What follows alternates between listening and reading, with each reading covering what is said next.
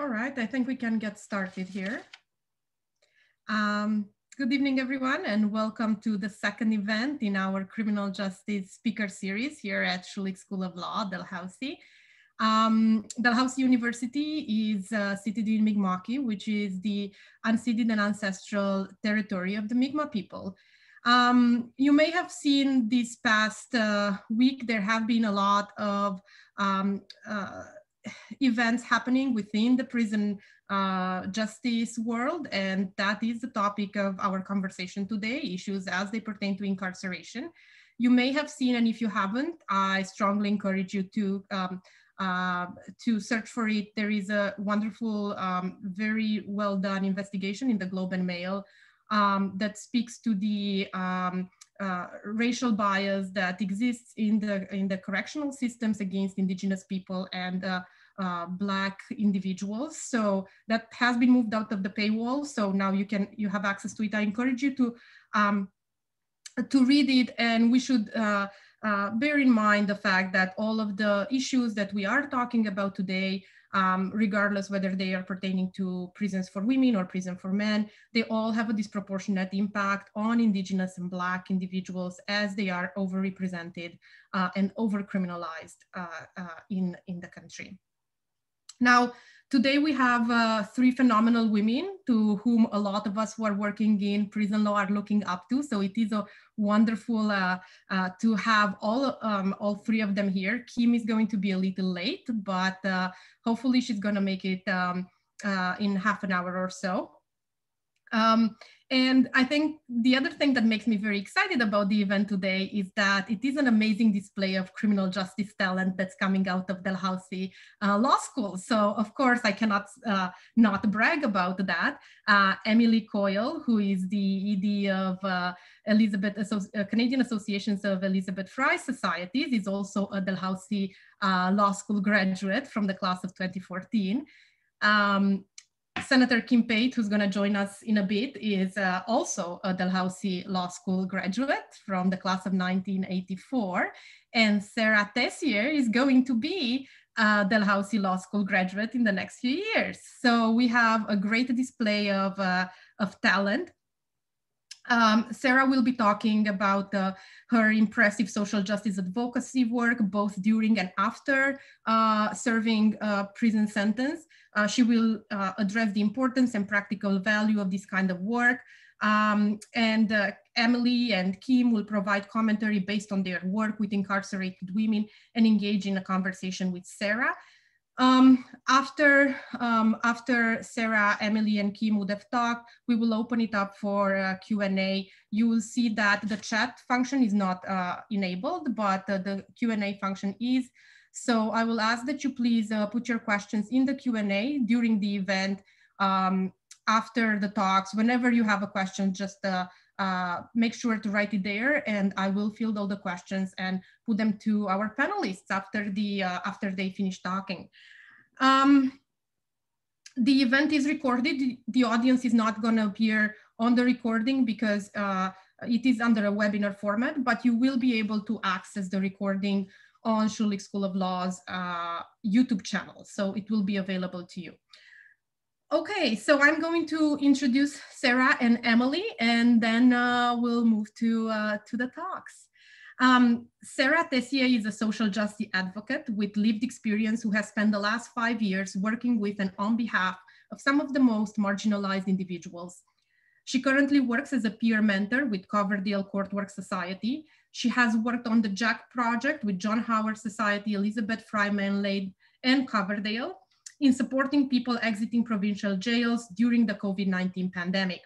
She's an advisor for African Nova Scotian Affairs Mobilizing Partnership Program, a committee member for YWCA's Trafficking and Exploitation Services System LGBTQ+ cultural group, and sits on the CAEF's Lived Experience Committee, and is a board member of IFRI Mainland. So that's Sara. And Emilie Coyle is the executive director of the Canadian Association of Elizabeth Fry Societies and brings over 15 years of leadership and management experience in the nonprofit sector to this role.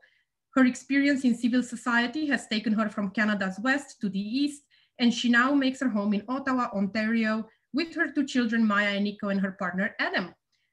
She has a BA in International Study, a Master of Education, and a JD in Law from Dalhousie. I'm going to say that again. I'm gonna move to Sara now, and we're gonna turn the cameras off, and Sara will talk for about 20 minutes. Thank you very much, Adelina. It's good to be here tonight. So I'm going to talk about the advocacy within the prison system as well as out in the community. So working in the prison system, there's so many people that are don't have the knowledge or the voice to stand up for themselves or to know what their rights are. So as a peer advocate working for CAFES in the system, we learn about all the human rights and the commissioner directives and the policies that pertain to Correctional Service Canada.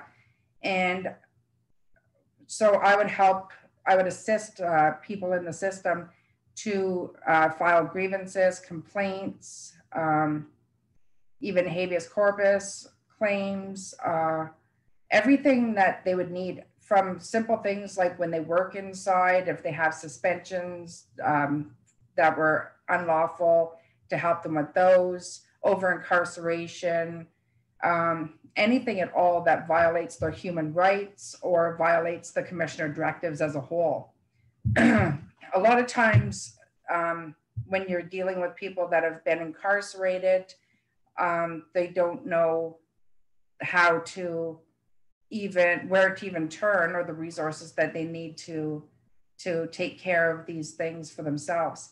So what we did as peer advocates is we were trained by the CAFE staff to learn about all the rights, and that way there we can better serve the individuals.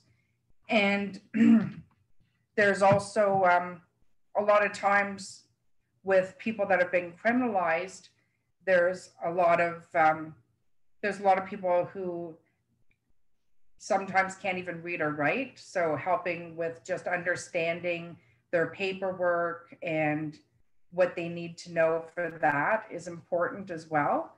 And fighting for basic things as well, like when people are inside and they don't have access to simple things like certain hygiene products. And this is an example of one thing that I had to work with is, somebody who was of African Nova Scotian descent who couldn't access their hygiene products that they needed, their hair care products.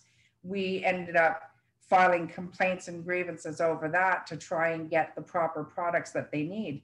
And that just shows the discrimination and racism that is so prevalent inside the system. There's so many things that go on. There's Indigenous, a high population of Indigenous people in the system as well, who don't have access to a lot of their cultural needs. And that goes for all different cultures, as well as spiritual or religious needs. So those are things that I would advocate for and put in grievances and try and fight for within the system. Another big thing too is just the protection of the people inside the system. A lot of times there's a lot of power and control abuse that goes on between the staff and the people who are incarcerated. And a prime example of that is with, the sexual assaults that have been coming forward within the system and perpetrated by a guard. And it's not just in certain institutions, it's in a lot of them. And a lot of times what happens is people come forward, and I'll talk about my experience because it had happened to me. And prior to it happening to me, I had gone forward to the warden to talk about another individual that I knew it was happening to. And while there, it was odd how the conversation was going with the warden. And then I was told, oh, well, I'd prefer not to investigate this, but rather just tell him that if someone chooses to blackmail him with this information, it could cost him his career. And hopefully that'll stop the behavior. So that's the kind of dismissal that these cases would have inside. And without proper advocates inside, women don't know their rights and they have nobody to fight for them and be a voice for them. So when it happened to me, I documented dates, times, and I actually had hard evidence that could be brought forward. And I got a hold of Elizabeth Fry Mainland and Senator Pate as well. And that's when actions was actually taken. And upon the investigation through that, we found out that there was staff that had been bringing forward reports about the same person, the same perpetrator, and they were told to cover up the reports, to hide them, and to ignore them. Sorry about my cat. So what happened was when I came forward and there was a proper investigation done from the police, which, weren't even called until Senator Pate made the phone call months later, because again, Correctional Service said that they had called the police on behalf of the women, which they never did. And so that again just shows how they try and keep everything so hush hush and cover up things. And so with me being an advocate, it was a lot easier for me to be heard. But unfortunately, there were so many victims before me who had come forward and were being dismissed because mental health issues are a big reason for that. And a lot of discrimination goes on against people who suffer from mental health issues. And so that's another big thing too, is that a lot of the people are abused because of that. They're not provided with the proper care that they need to deal with their issues. Medications are another issue. They come in from the community where they've been on certain medications to help them with specific mental health diagnosis. And when they go in there, they're immediately taken off of everything, which not only is harmful, but it's, a violation of their human rights, and it's wrong. And that's what they do all the time. So with the advocates being able to come forward and be a voice, it not only empowers the women, and it's not about doing the work for the women or the people inside, it's about empowering the other people to be able to speak up for themselves and learn the tools that they need to have a voice.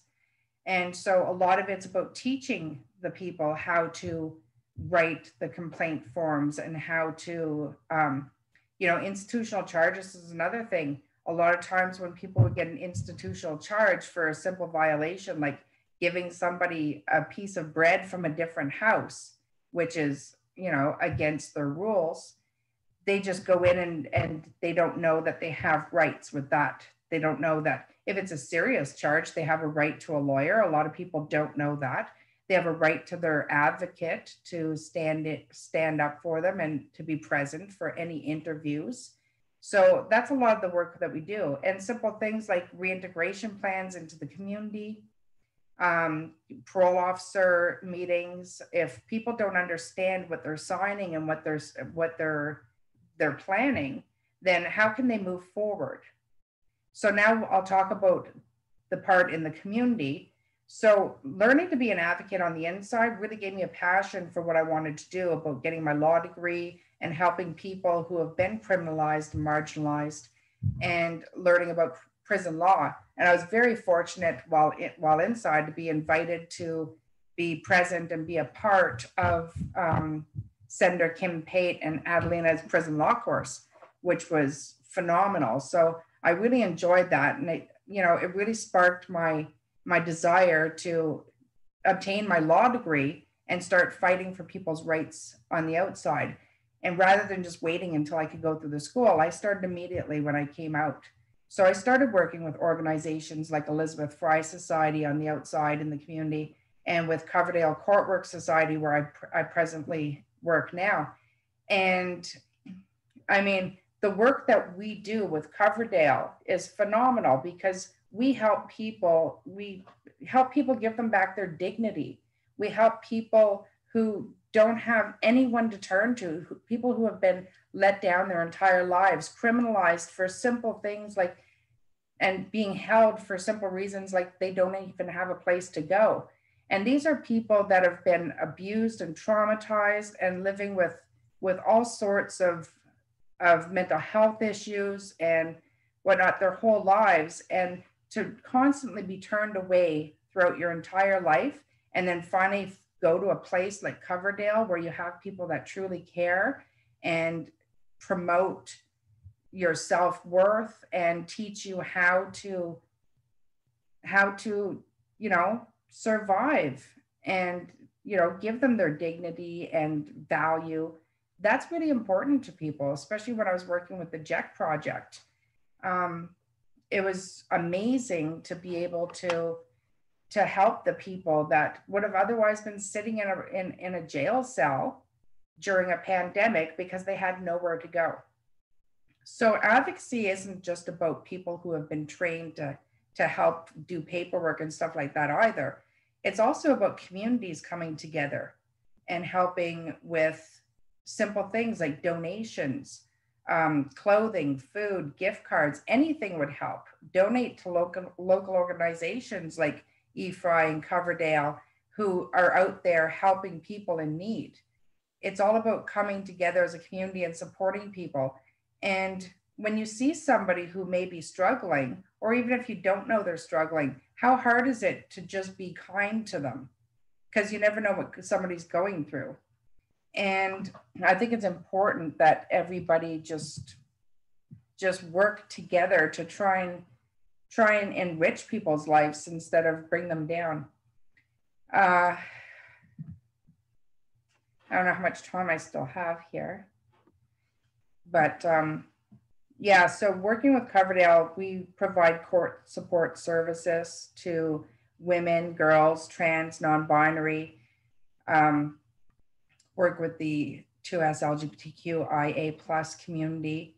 And it's very rewarding. As a peer mentor, I get to be on a different level in my position because I can go out and spend time with clients and, give them a sense of belonging and friendship that they might not necessarily get. And also it builds a level of trust on a different level because knowing that somebody has lived experience really allows people to open up a lot more. And they know that, it's not somebody who's just read a textbook, but it's somebody who's actually walked in their shoes. And there's more comfort there and there's a more level of openness and trust. And I think it's such an important position. And I'm very proud to be a part of such an amazing organization with such a wonderful position.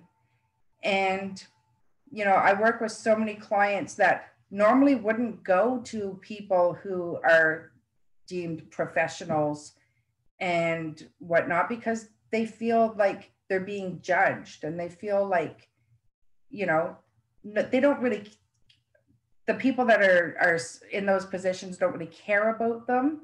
It's just that it's their job.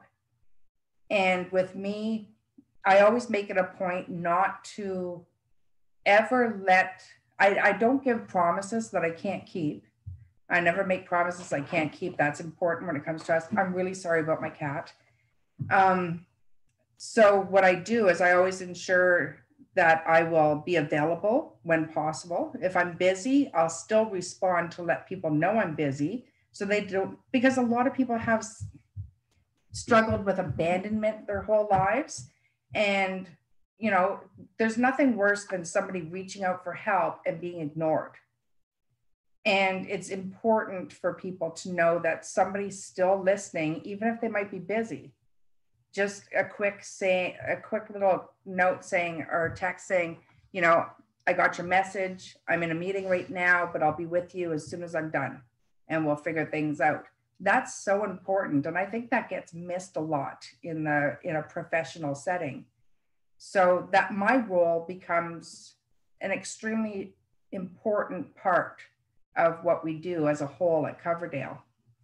And, you know, we still advocate, I still advocate for human rights. I still advocate for social justice and carceral law and prison abolition. Those are very important issues for me, because I believe that people need to be supported within the community. Prisons aren't necessary if people can have the supports that they need in the community, the resources that they need. That's where the funding needs to be. Trauma-informed therapy, community supports, people living in poverty, people that live in high crime areas, that can all be dealt with without criminalizing people. Working with youth is really good too, because I think that, you know, when you're able to address the issues with the youth before they become criminalized and before it becomes a pattern into adulthood, I think that's really important. That's where the change needs to come in. And that's where people need to focus a lot of their attention to as well. And I really do think that we can make a change, and that we can do without prisons if we all just work together and come together to provide the necessary resources before people have to be thrown in a prison. Sorry, my kitten just likes attention. So yeah, I think advocacy is a big part of what people need to be supported. And it can come from anywhere. If you know that somebody's being wronged, speak up for them. If you know that somebody needs help and you know how to help them, then help them. That's important. So I think that's about it for me. Adelina. Thank you so much, Sara. That was such a powerful talk. It's always such a treat to hear you talk. Thank you so much for that. I'm so sorry about the cat. Oh, that's a treat too to see. So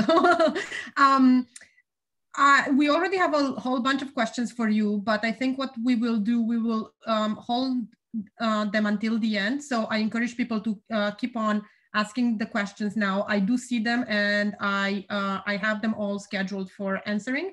I'm going to move now to Emilie, and Emilie will respond to Sara's comments and will provide her own thoughts on the issue of advocacy. And yeah, thank you. Thank you. And thank you so much to Adelina for putting this on, and Sara for bravely, always bravely telling her story, and always bravely standing up for others, no matter where you are, whether it's in prison or outside. And thank you for being a friend. So you've all been introduced to me, but before I begin my remarks, I'm actually going to start with a quote by Angela Davis that really articulates for us at CAFES the tension that we feel around advocacy. And so this is a quote from Angela Davis. It is not my quote.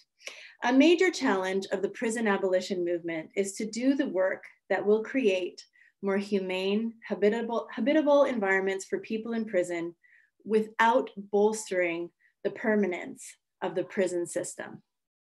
And that's really our biggest conundrum, because we live in a world right now where prisons exist as a form of accountability, that this is how we've arranged our society. We are an organization, the Canadian Association of Elizabeth Fry Societies, that works towards a world without prisons and advocates very strongly to invest in communities rather than in the carceral system.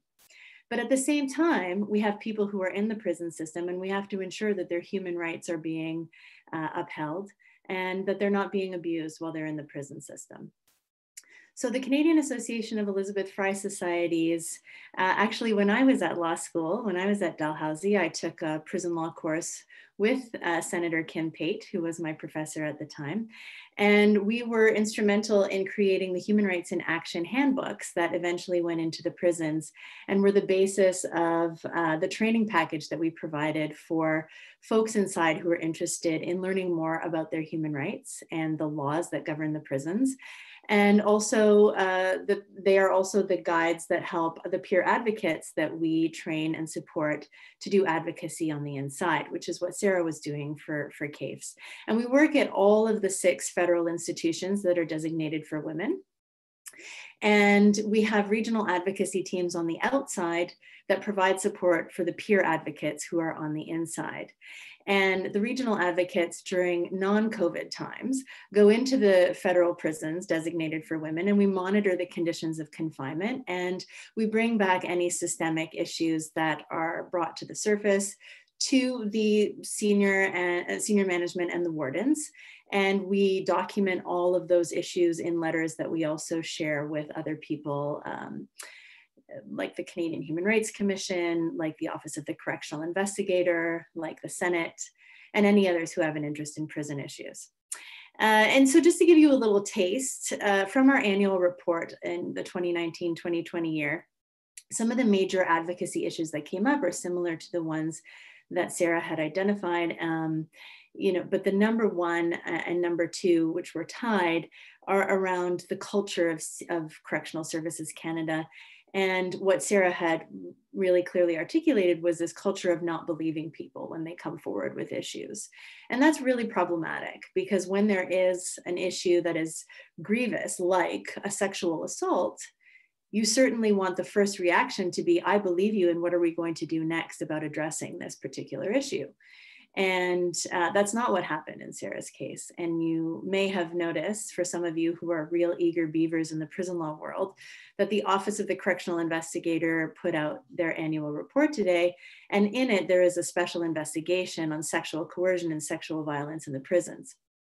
And while it does not speak specifically as much as we would like it to on sexual violence and coercion that happens between CSC staff and prisoners, there is mention of that. And that's certainly a big issue for us, and one that we are going to be pursuing quite vehemently over the next few years in order to ensure that people are being kept safe while prisons exist.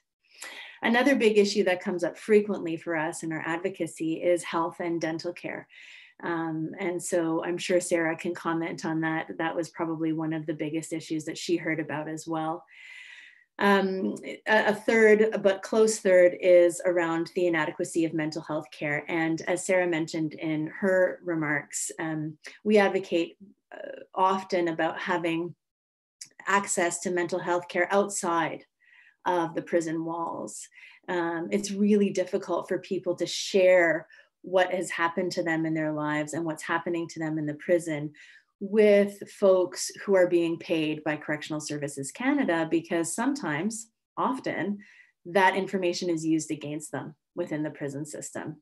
And so we advocate very clearly and very strongly to have mental health supports from outside so that people can feel really confident that their information will be kept confidential.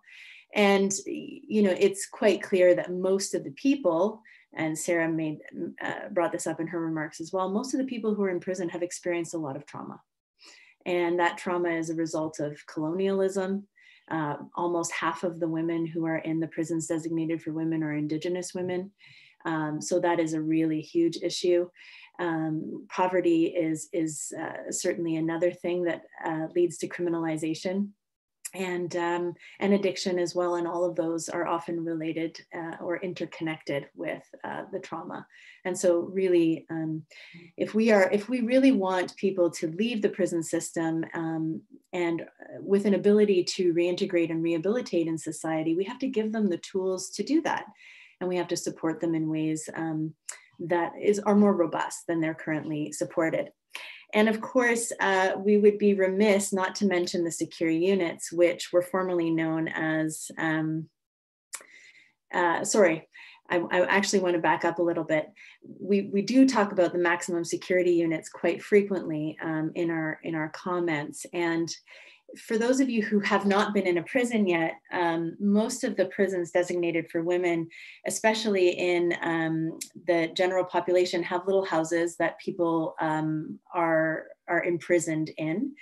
But then, unfortunately, they also have max wings, which are pods, where the same people will live for a certain amount of time.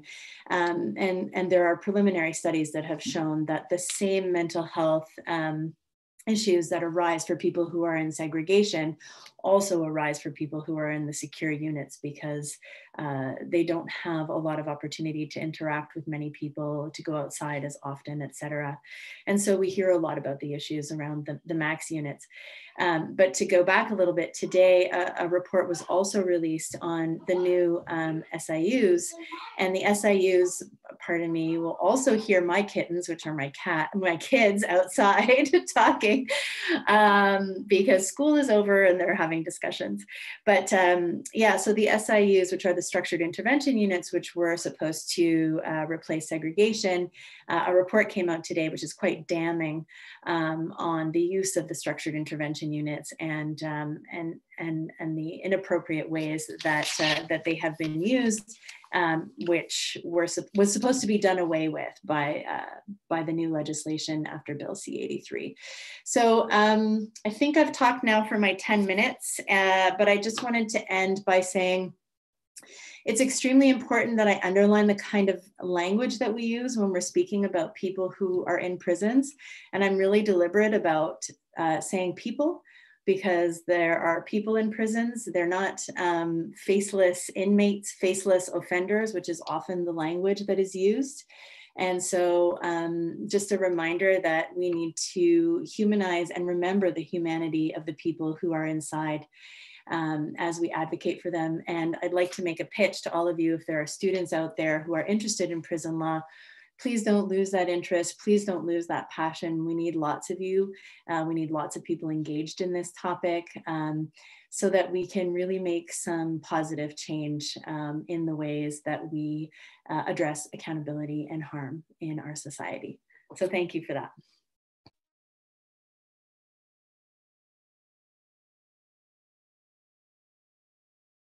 I'm done, Adelina. Okay.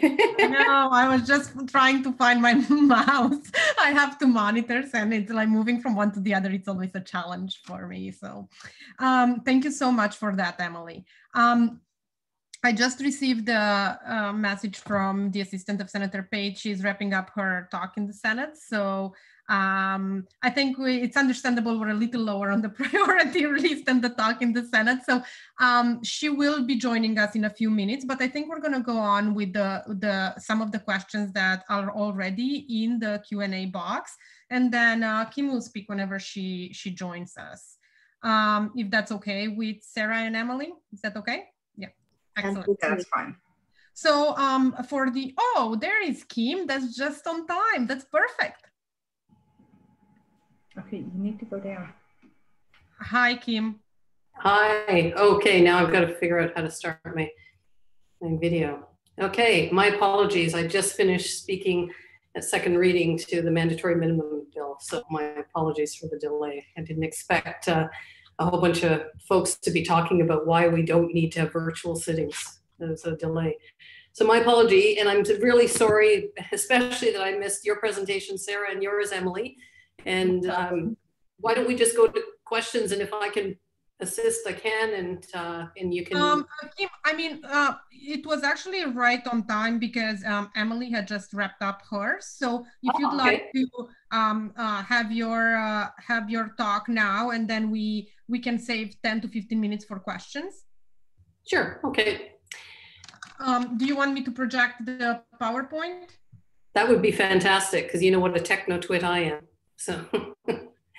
Okay, well, we'll see. I don't know about that. It's in a weird format, so I'm not sure I'll do a great job with it, but I'll do my best. Okay. Well, you know what? Just leave it there for people to access, because if there's a recording of this, you can just leave it with that if you want. Then, oh, you've done it. Okay, there you go. Okay. So one of the things I wanted to underscore that I'm sure Sara and Emilie have probably already covered is the extent to which so much of what happens in the prisons is hidden, because those who control the creation of the narrative and the creation of the record also control access to the prisons. And we've seen that really starkly during this pandemic, when people are having difficulty getting into the prisons. Visits have been canceled, programs have been canceled, and people have been kept in virtual isolation. And so what I tried to do is put together some images. And if you want to just flip through them, we can go through them fairly quickly and people can read the narrative after. I was trying to add in some issues. So particularly in my experience with women, the fact that it's 1 in 10 women in prison who have not experienced physical or sexual abuse means that the impact of strip searching alone often will create additional issues. And we know for the number of people who have ended up in the prisons for women who have ended up with additional charges from the point of arrest, or from the point that they were entered in, and or from the point they were entered into the prison, in part because of their response to that strip searching, and which gets characterized as anything from assaultive behavior to including assaulting staff, to refusal to follow orders and the like, as well as more serious criminal charges as well. And certainly that was the issue for Ashley. The next is a picture of, what happens. We know that the majority of the women, by corrections' own estimation, 9 in 10 women, so again, it's 1 in 10 women who does not have some kind of mental health issue when they come into the prison. And we know that, that the impact of that on your mental health alone, being imprisoned, is huge. Who wouldn't be depressed, for instance? So whether we're talking about clinical depression or right through to including self-injurious behavior and suicide. And when you see these kinds of conditions, and you see, this is actually from Nova, that picture, and where they would place people so that they could observe them when they were in full restraints, you can get an idea of just how problematic it is and how likely it is that people start to engage not only in self-injury, but that people ended up dead. And these are various images that we've taken while we've been doing the prison study, including this one is Renus, the bloody floor, bloody footprints on the floor. This man was trying to talk to us. We actually went to that unit because I knew there was a unit there. We were taken to another unit initially and wanted to go see this one because I wanted to, some of the senators to see the old kind of segregation units and with these kinds of observation doors that are put in. When you hear the term mental health observation, that's what that means. It's a door like that instead of a solid steel door. And when you hear mental health observation, you should also hear segregation in that context. And this man was trying to speak with us. They moved him to another cell. And 6 months later, we met him in another prison. And he asked us why we had refused to meet with him. We had been advised that he didn't want to meet with us. And even after nearly 40 years of doing this work, I'm ashamed to say that in that context, I listened to the staff, because it was some of the mental health staff, the psychologist and psychiatrists who we were being told, we were being asked not to intervene because we would heighten the distress of the psychological distress of this man. Never again, every time I make a mistake, I say, never again will I make that mistake. And that's certainly one. 6 months later, when we met him in a segregation unit in another institution, he advised us that he had actually been wanting to speak with us, but we couldn't, we could hear him yelling, but we couldn't hear what he was saying. And we were advised that he didn't want to speak with us. So you can imagine what kind of frustration, anguish that can create if you're the person locked in that cell, and then being told that the 4 of us who were in that day as part of the prison study refused to meet with him, which of course was completely false and incorrect. Some of you will have heard of dry cells. In the old days, a dry cell was a bucket in a cell that had no drain, and everything that goes into a person and comes out of the person when they're in a dry cell is monitored. Now, because of complaints about staff about having to go through feces and urine, this is basically you can see the steps up, that's the toilet, and everything that goes into that toilet gets washed and bagged, and so that they can examine it without having to literally get their hands dirty. But that, when you hear about a dry cell, that's often what a dry cell looks like these days. If you go down further, this is this is considered a very therapeutic unit. So look at the cell. It's a bit bigger than usual. It's also considered a disabled access, but it also has a full Pinel, what's called a Pinel restraint, a 5-point restraint system where people get strapped to the bed. It's a hospital bed. So if you heard that described, if you were a lawyer and you heard that described by corrections, you might think a very different environment than that kind of stark reality. Part of what we're trying to encourage lawyers to do as well, because too often they're reluctant to challenge the status quo, is to actually talk to some of us who are in there, if not their clients, certainly their clients first. But sometimes we know part of our job as those of us who do have access is to have an iterative process of discussion with those who are in prison. Most people who get put in these restraints have no idea when it is lawful and when it is not because they're not smart or informed people. Well, it's because they're not informed. It's because they don't necessarily know what the law is. And part of our obligation, I would suggest, as advocates, as activists, as allies, and certainly as lawyers, is to ask enough questions that you get a better sense of what the actual conditions of confinement to which people are subjected are, and then try and be able to characterize those and paint a picture, if you will, for the court. If you can't paint an actual picture, then well, even better than that often is to provide these kinds of photographs of what's happening. This is, of course, a cell, a toilet and sink apparatus. So if you keep going down, this is a poem by someone who I know a number of you have met, Tona, that we thought would fit with this particular image. This picture is actually taken in Collins Bay, in one of the jails in Ontario that you will know well, Adelina, because when you did your research, you were meeting with guys there.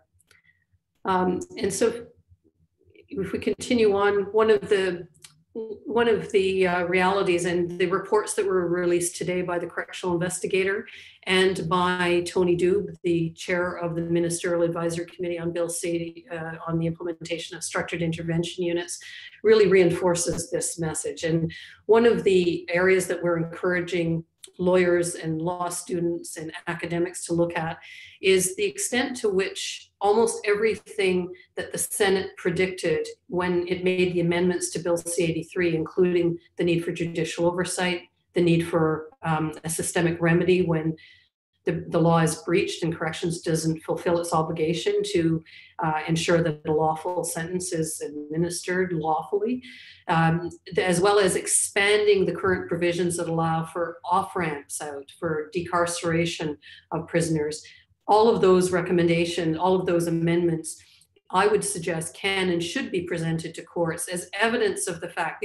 These were put forward by individuals who are going into the prisons as evidence of why we need to have some of the measures like Justice Gibson just meted out recently, refusing to impose a mandatory minimum penalty for 6 Indigenous women in Northern Ontario because it would be unjust. Some of you know that we actually tried to implement make that same argument in Cape Breton. I can't remember how many years ago now. And instead of that, what the government decided to do was to transport women and count their time as part of their intermittent sentences rather than have it struck down constitutionally. Fortunately, it was struck down here. These are some provincial jails in Ontario. And some of you will recognize that was Renu Mandani, who's now Justice Mandani, was the chair of the Human Rights Commission, showing, again, some of the models. This does not look dissimilar, in my humble opinion, to the Burnside Correctional Center, and yet they're bigger, except that they're bigger units.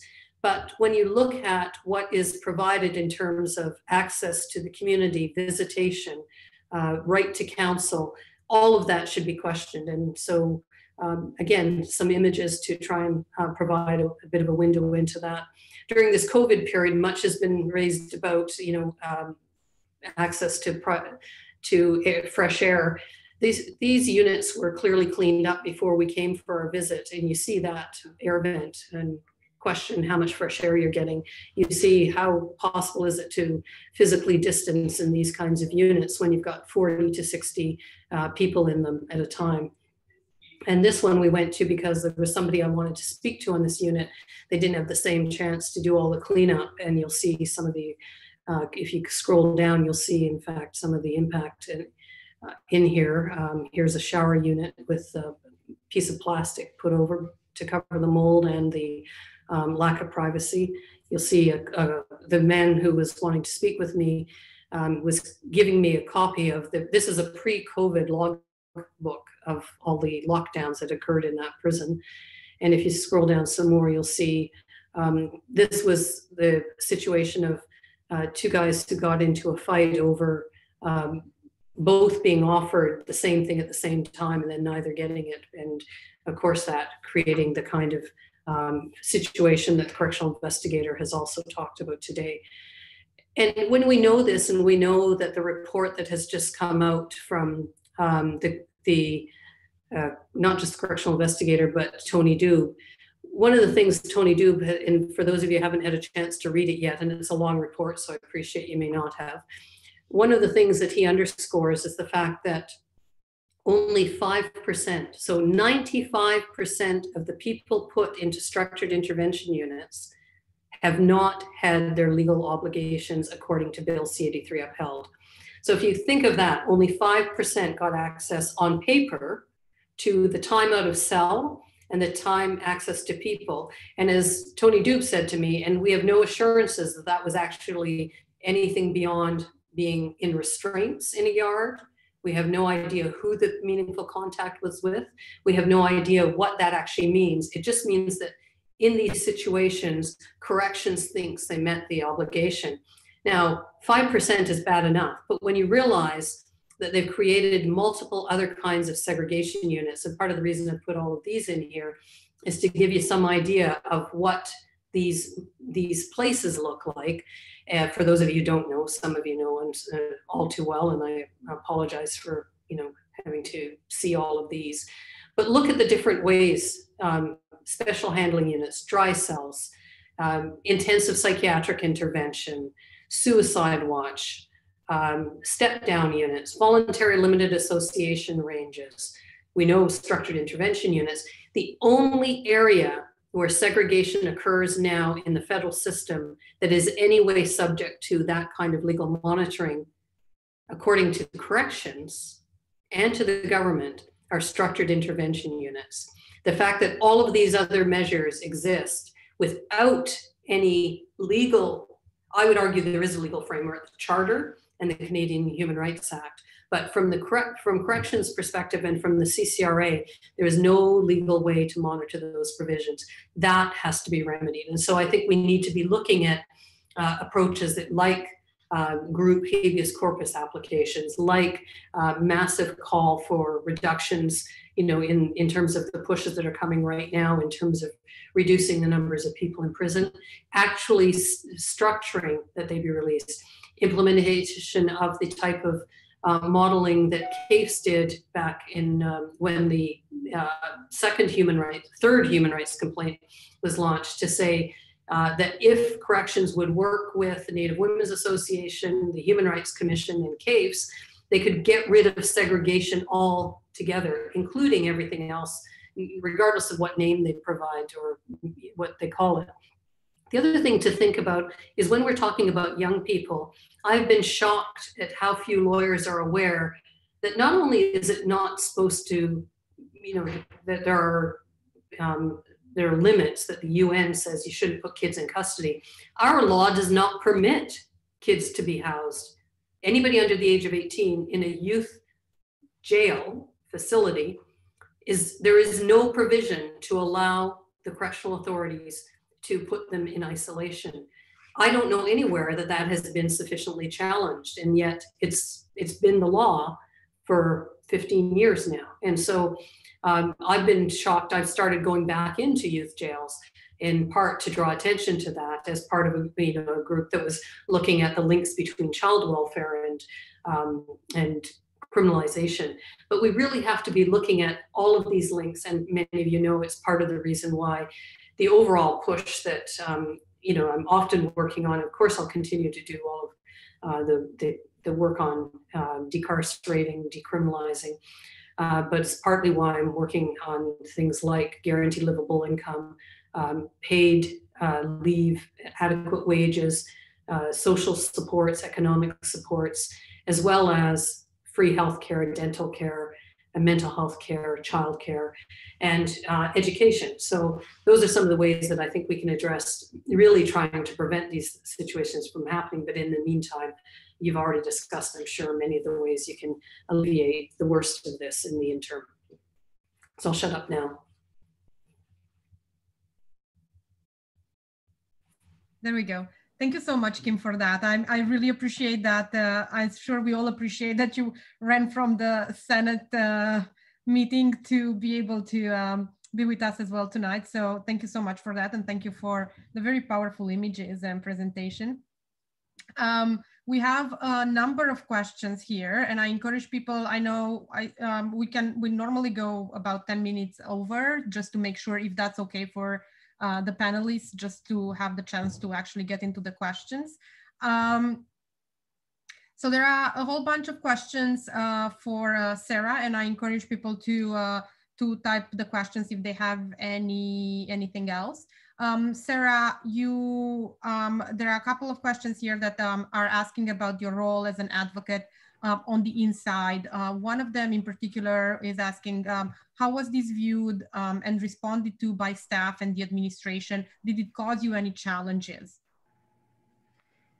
Absolutely. So with staff and administration, of course, they never wanted someone like me to be an advocate in the first place. I'm articulate, I'm intelligent, and I am very passionate about what I do. So from the get-go, they tried to prevent me from becoming an advocate. So when CAFES decided to start training the next round of advocates on the inside, I was part of that training. And so what they did was they put me up in maximum security. And the last day of training, they told the staff that was supposed to escort me down for the training that I didn't want to go. And they told me that there was no staff to take me. So I missed the last day. And then they said, well, now you can't be an advocate because you didn't get that training. So a way around that was CAFES actually arranged to have a special training to make sure that I could become an advocate. So that's just one example of how they prevented me from becoming an advocate. Once I was an advocate and they really didn't have much choice in the matter, what happened was then they said, well, you can only be an advocate when the library is open, because that's where you would access the commissioner directives on the hard drive in the library. And I said, well, that's not feasible. I said, the library is barely ever open. I said, so if somebody comes to me on a Friday morning and says that they have an issue, you're telling me that I have to wait until the library opens on a Tuesday to tell them that I can help them? I said, no, that's not going to work. So ultimately what I did to get around that is I made them give me tons of paper, and I went to the library. I printed off every single commissioner directive, Privacy Act, Human Rights Act, everything. And I put it into binders, made 3 copies of it. So the secure unit and the minimum unit can both have a copy as well. Took them all to my bedroom and stayed up every night studying them. So I knew those policies inside and out better than the staff there did. Staff would come to me asking me what the policies were. So I'd challenge every step of the way. And this continued on. Then the other backlash I would get is staff, writing extra reports on me that weren't even substantiated. And, I had a huge target on my back. I was being watched under a microscope, and they were looking for any little reason that they could to put me in violation of any of their rules so that they can institutionally charge me and get me out of the position. And so this went on, and I did work as an advocate for about 3 years, I believe it was, the last 3 years of my 5-year sentence, maybe 2.5. So, I mean, the games they would play, and then I'd have other backlash, like when I came forward about the sexual assault and I started being the strength and the voice for the other victims that had come forward before me that were turned away and not believed, and everything was hidden. Then I had staff that would be kicking my door in the middle of the night on their rounds. And you know, laughing about it and dropping their keys outside my door and laughing about it, and just childish things like that. And, you know, but that's okay, because I knew that the more they tried to challenge my rights as an advocate, the more I was doing my job and the better I was doing my job. So it just reaffirmed to me that I was doing the right thing, and I continued to do so. And I figured the worst case scenario, they'd have to let me out on my statutory release. So what happened was my parole eligibility was back in July of 2017, and they kept me in for 2.5 extra years and let me go 6 months before my statutory release, only because they wanted to be able to put me in a halfway house for 6 months in the community. So that's fine. I'll spend the extra time in there. It gives me more time to practice my advocacy role and to help the women that needed me so desperately. Thank you, Sara. You've already answered one of the questions that was question how long you've been, you said you were working as an advocate for 3 years. So the next question is asking you, what was your experience with assisting other filing for complaints or grievances? Did the reports go into the void, or were they resolved? Were you updated on the status of the complaints you were helping with? What seemed to work, if anything? Well, fortunately, with me assisting others in filing the complaints and grievances, I knew the policies surrounding the time limits that they had to respond to those within, you know, the policies. So I was able to enforce those timelines, and I was able to get on their cases about, hey, you had 15 days to reply to this grievance, and I have yet to hear anything on behalf of this person. So you better get on this right away. And if not, then we just automatically go up to the next level of grievance. So a lot of times, though, especially with things like the habeas corpus, a lot of times the timelines, I filed a habeas corpus for myself, and it was 14 months after I was released from the maximum security unit that I got my denial on it. So they don't exactly follow the guidelines, and you keep going up the levels. But really, if they don't act on it, what's your next step? You call the correctional investigator, and nothing gets done there either. So my go-to is to call Senator Pate and say, hey, I need your help. So she's always been a great support, as well as CAFES. And between all of us, I believe that we were effective in making some changes. And that's one of the things that I really love about the women on this panel. There are all such amazing examples, aside from all being connected to Dalhousie law. There's such amazing examples of efficient advocacy from sometimes from quite different perspectives. And it shows how working together can actually lead to very effective results sometimes, even though the road is never very easy, as I'm sure that all of you have experienced. There is a discussion, there is a question for all of you. And it says, what is your stance on restorative justice, and how, in your opinion, may this help to improve the issues that have been discussed? So whoever wants to take a stab at it first. Emilie. I'm going to be brief. I just wanted to share this book that I'm in the middle of reading. It's called Beyond Survival, and it's strategies and stories from the transformative justice movement. And rather than speaking about restorative justice, a lot of people who are in the abolition movement speak about transformative justice, which is really not taking you to where you were when the harm happened, but transforming society and transforming the people involved in whatever happened, so that we can evolve beyond where we are right now into a different environment than the one that we currently live in. And so I invite those of you who are interested in restorative justice to also look at ideas of transformative justice, and to pick up this book, which I'm only halfway through, but it's really interesting stories that illustrate how transformative justice works in practice. So,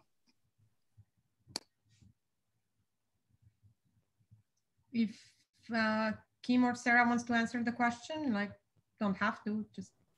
Yeah, Kim. Sure.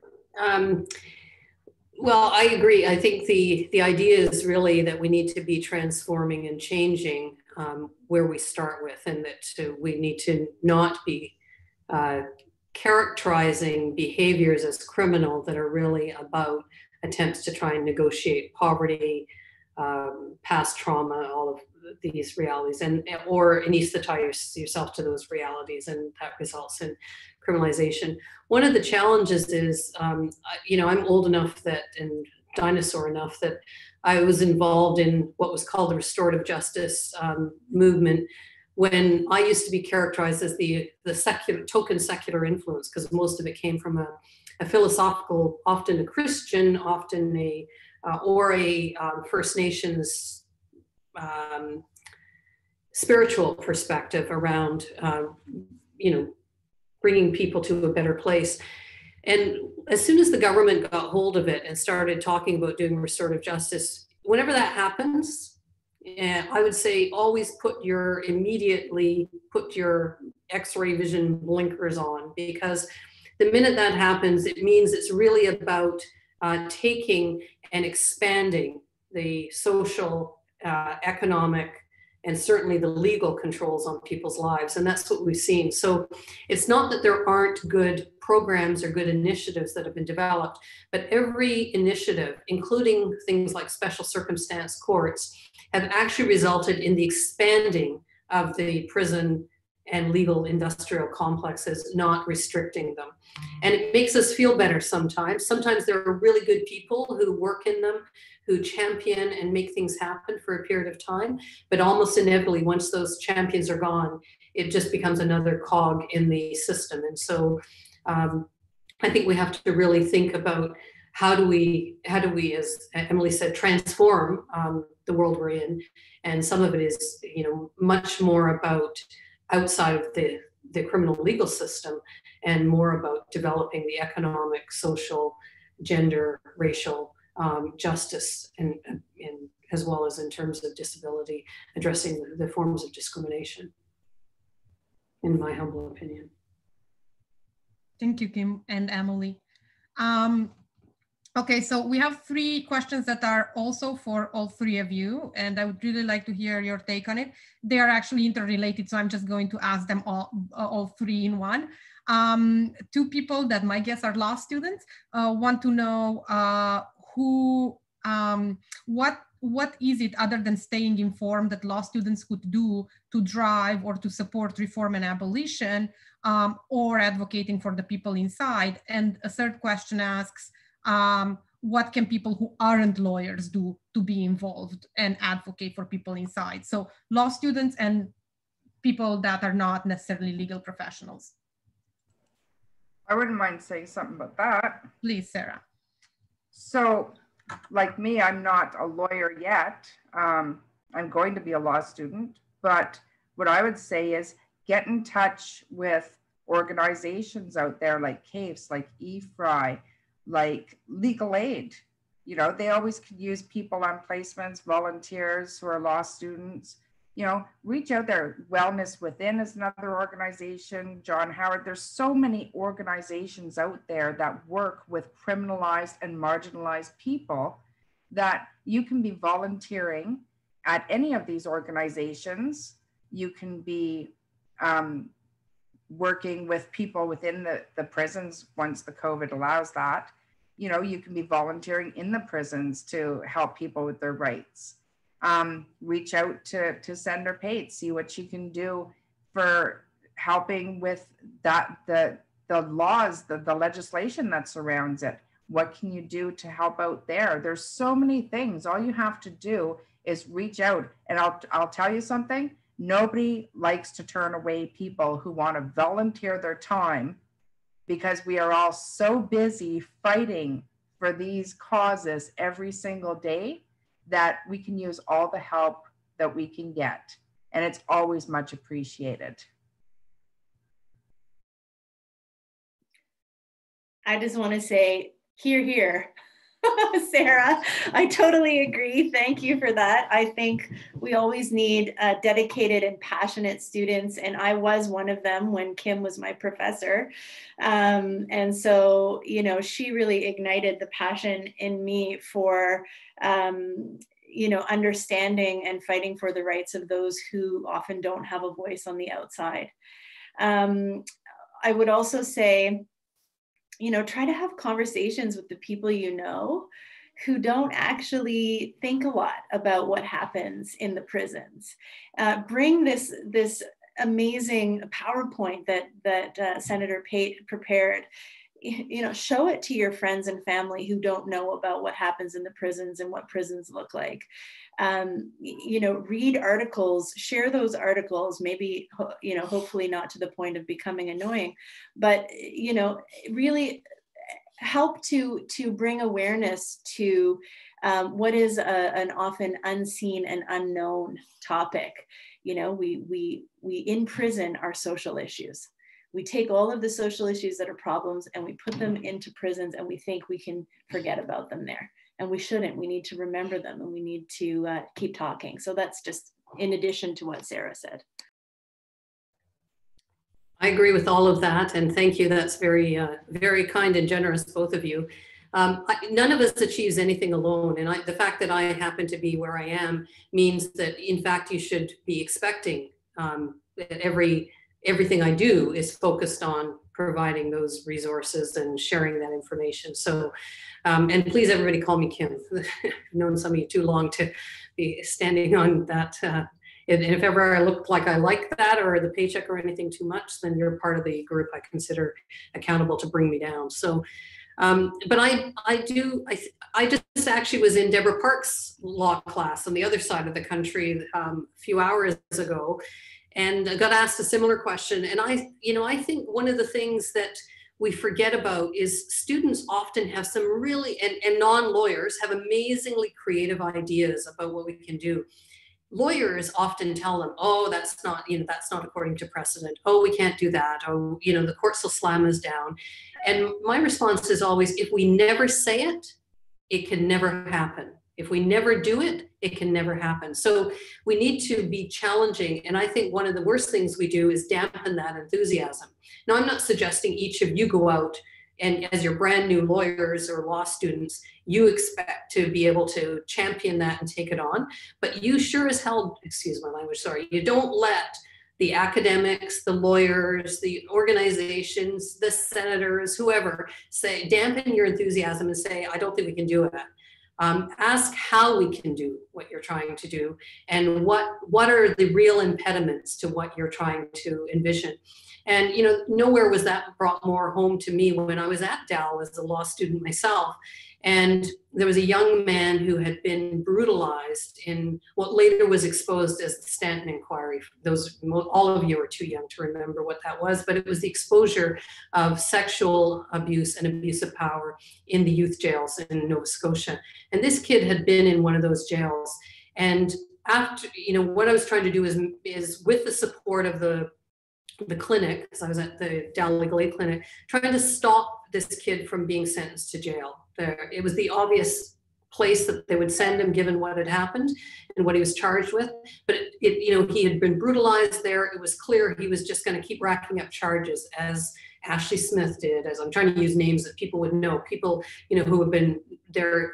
You know, there are many, many, as Sara and Emilie and Adelina know, and all of you out there know, there are many, many who we never know their names, but because of so much exposure of what happened to Ashley, people know her name. But in this situation, we fought everything we could think of. And I was lucky I had this, he wasn't my supervisor. My supervisor is still around the law school, but he implicitly acted as my supervisor because nobody else really wanted to work with women or kids. And so when I said I wanted to do this, he said, oh, you know, good luck with that. And off I went, toddled to court, because I literally was a toddler in law in those days. And I got called in by the judge afterwards, after this kid was not sentenced to jail. And I thought, wow, I can't believe we did that. That's great. The guy called me in and dressed me down for half an hour about how inappropriate it was that I had done something that was so pushing the boundaries of the law, that I had challenged a psychiatrist who had been a psychiatrist for over 20 years, that I had dared as this, you know, peon nothing law student to try and pretend that I was a real lawyer. And, you know, I'd be lying if I said it didn't impact me. But part of me, I thought to myself, I never said it, is fuck you asshole, excuse my language, but I thought it. And then I, you know, spent a lot of time thinking, oh, did I do a disservice? Like, does this mean every kid I represent from now on will be screwed because the judge is so mad at what we did, or I'll be prevented? And it wasn't until actually the Stanton inquiry that I realized, no, that was the right thing to do. But the fact that at every level of the system, once I was dressed down, the push was on. Everybody wanted to pile on and say, geez, you know, you really overstepped there. Oh, you know, you shouldn't have done that. And it taught me some really important lessons about the need to stay focused. When you make those kinds of decisions, you usually make them for some really good reasons. What it made me do from then on was always ensure that I knew all of the law, all of the policy, I had all of the perspectives. And in some ways, it made me really frustrating to work with, I'm sure, because it means I want to have an unassailable case before I proceed. And that doesn't mean an easy case, but it means that I have all of the, I have, you know, not just me, but with academics, Adelina's been part of them, with a think tank of other groups who are working with women who've been in prison, men who've been in prison, others, that we actually think through every possible negative potentiality and then, you know, figure out how to address it. And so I think those are really important roles that you play, especially if you're coming new to it, whether it's new to law or new because you're not a lawyer or don't have legal training. And those are really important creative impulses that I think too often get overlooked or get dismissed. And that's really, really important. So thank you for that question. And thank you to all of you for, you know, I wish we could see everybody, but you know, that's all right. It's, thank you to all of you for all the work you do, because none of this gets done by one person alone. I see that one of our attendees has the hand up. Stephen, I don't know if you want to come up and ask your question.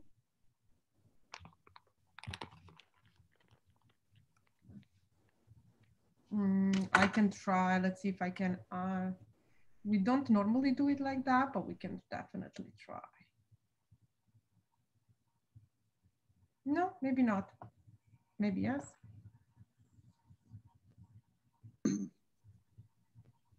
Hello. Hi, Stephen. How are you? I'm sorry to interrupt. I didn't mean to have my hand up. Oh, that's okay. There's my contribution. You're welcome. Okay, thanks, Steve. Steve is a prison lawyer, so it wasn't that I just picked on some random member of the audience. Don't worry, you can attend these seminars. Don't think I'm gonna do that for everyone. Okay, the last question that I have here is, what would medical professionals, if people that are in the medical profession, whether they are individuals that are social workers or nurses, could do to help? Okay, so reading the question talks about the aim of working in a federal or provincial prison and what kind of, oh, it disappeared on me. I was looking at that. Any tips for students interested in this field? My only tip would be work in the community where you're needed, where you can make a real difference, because once you become a part of that CSC fiasco, there's no hope for you, because that's not where reform happens. That's not where change happens. That's not where helping people who need you happens. It happens in the community. That's where the funding's needed. That's where the people are needed. Prisons are not needed. I'm an abolitionist, so I'd always say, don't work in them. Yeah, I mean, I agree with Sara, and I think I said in my remarks that when we looked at advocating around mental health supports in the prisons, one of the biggest things that we advocate for is for people to have access to mental health supports outside of the prisons, because they don't have the faith that the confidentiality will be kept within the prison system, and that often what they tell the people that are supposed to be caring for them is used against, their information is used against them. So the system itself is broken. And, you know, just to be quite clear, you know, we have an advocate who works for us now who used to work as a mental health support within the provincial system in one of the provinces I won't name, but she left because she recognized how impossible it was to make change from the inside. And she thought she could. And many people who go into that role think that they can, and quite quickly they become disillusioned. And so, you know, I echo what Sara is saying, but I also want to take it a little bit further and remind people in any field, in any kind of helping field, you can become part of a system. We know that social workers become part of the system. We look at what happens in Indigenous communities and in child welfare cases, and those who are working in youth facilities. Those are people who think that they can make a difference, but also become part of this whole system that leads people into becoming institutionalized at a very young age. So just to think about whatever profession that you're in, how am I part of the system? How can I challenge that system? Yeah, so I'll just leave it at that. And I agree with both of those interventions, and also would add that when I'm doing training with doctors or nurses or social workers, I often encourage them to look first to their professional standards. That when they go to work in an institution, they will be asked to do things that violate their professional standards, and they can refuse to do that rather than violate their professional standards. And most don't realize that, including the head of psychiatry at that provincial jail that you saw the pictures of, told me that if they insisted on seeing prisoners without restraints, that they wouldn't see prisoners. And I know that that's not true, that in fact, they may try it for a while, just like, you know, many people think EFRI has always had access to all the prisons. No, we haven't.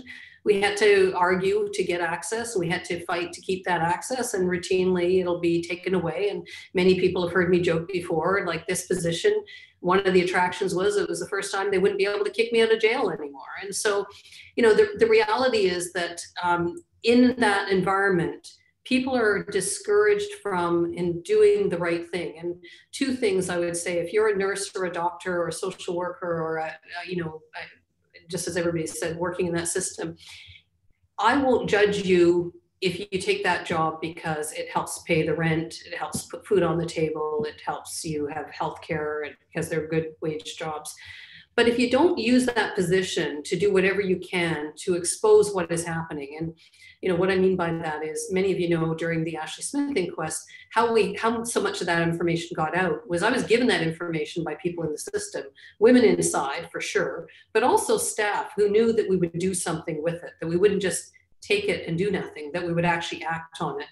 And so we never had access to the inquest brief, because I didn't want to be bound by the confidentiality that would require, because I was pretty sure, based on, at that stage, about 20 years of EFRI, but about 30 years of prison stuff, that in fact they would try and hide stuff. And so I was getting so much that we actually started doing affidavits alleging things that I knew about because people told me, but we couldn't prove.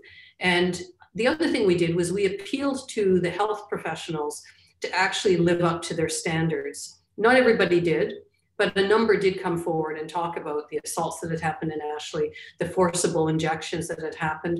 And while few took responsibility for what they did, it exposed the way in which the mental health system was being co-opted, if you will. Not if you will, definitely. And we're engaging in unlawful, illegal activities. And so, I say to doctors and nurses, if someone comes to you and they're from a prison and they're in shackles and you don't insist to have the shackles taken off, how do you know that it's a voluntary visit? If I arrived and I had to be put in shackles when I had my flu shot, I wouldn't presume that it was a voluntary system. If someone had gas mask on and pepper spray at the ready as well? I certainly wouldn't. And that's the situation that too often happens. And so as health professionals, don't lose track of that. It would be one of my, you know, I think is one piece. Fabulous. Thank you so very much. We have reached the end of the event. I am so grateful to Sara, Emilie, and Kim for joining us tonight. You are doing, all three of you are doing such fantastic work. And we are, as I mentioned in the beginning, we, most of us working in prison law are looking up to you and the work that you are doing. So we're very grateful to have you here tonight. We're very grateful for the work that you are doing. And we will definitely be calling upon you again and again to share all your knowledge and expertise with us. So thank you so much to the three of you, and thank you to the audience members who have been here tonight. If you are interested in our criminal justice events, make sure to follow the Schulich Criminal Justice Coalition on Twitter and Instagram. We have 2 events coming up in November. And yeah, thank you very much. And thank you for all your work, and thank you to all of you. Take good care, and again, my apologies for being late. Thank you for coming. Bye, everyone. For attending. Thank you very much. Bye-bye. Thank you. Bye.